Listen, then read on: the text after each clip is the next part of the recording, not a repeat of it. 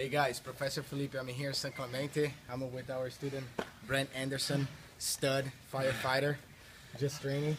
He was in class yesterday too, in the Sunday classes. Now Brent, describe to me how was your last 2 days of work? Because I know today you have off, right? Today I'm off, but yeah, I was at work for, let's see, Saturday, 40 hours Sunday. or so straight.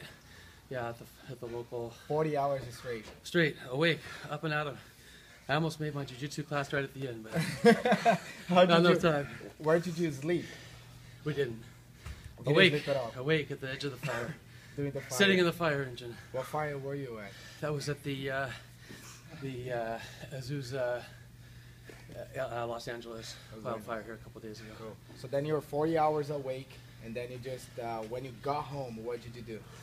Played with the kids, because I knew that wouldn't go over very well. I went right to bed. After Woke up that, the next morning, off the training. Off the training. Yeah. How many hours is sleep you got? I got 8 hours. 8 hours. That was good. Okay. That was awesome, man. 8 hours. So Hero. average Bye, 4 man. hours a night. Good. Thank you. Thank you.